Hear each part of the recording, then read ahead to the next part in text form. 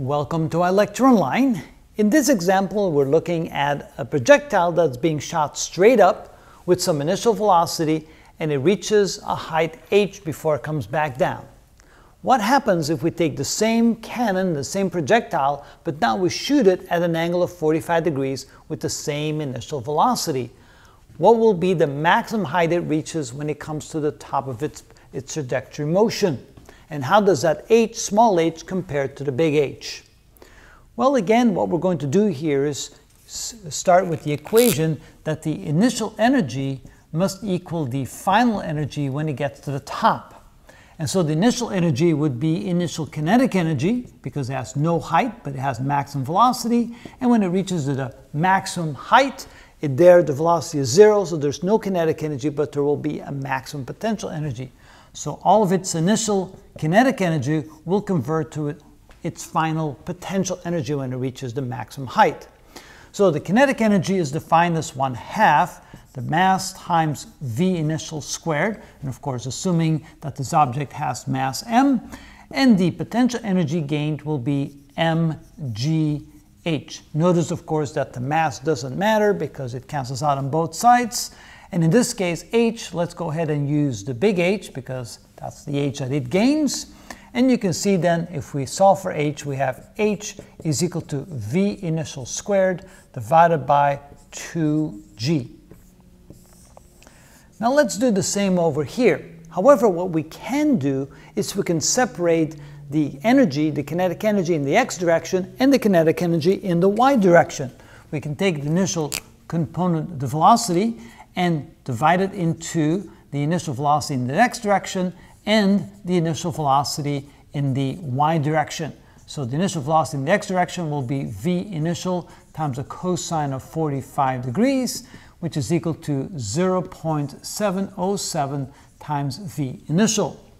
The same over here, v initial in the y direction will be equal to v initial times the sine of 45 degrees, which is equal to 0.707 times v initial.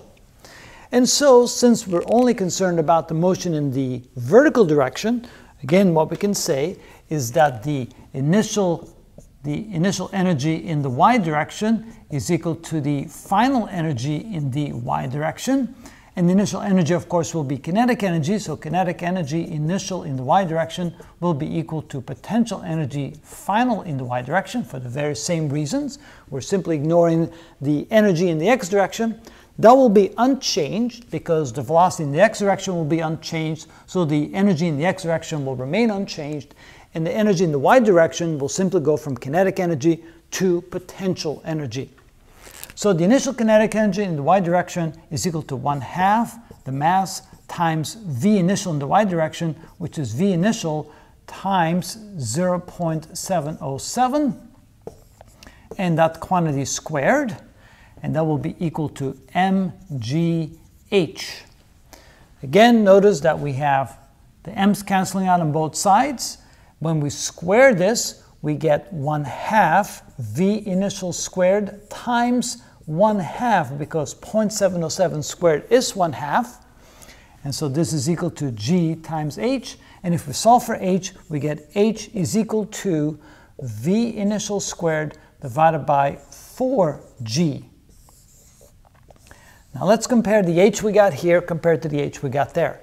Notice that h is equal to v initial squared divided by 2g, and here h is equal to v initial squared divided by 4g. You divide by twice as big a number, that means this is half the value over here. So in conclusion, h is equal to 1/2 the original height if we shot the cannonball straight up. So you can see that in projectile motion with an angle of 45 degrees, you only reach half the height you would gain if you shot it straight up. And that should work for any projectile since the masses do not matter. And that's how it's done.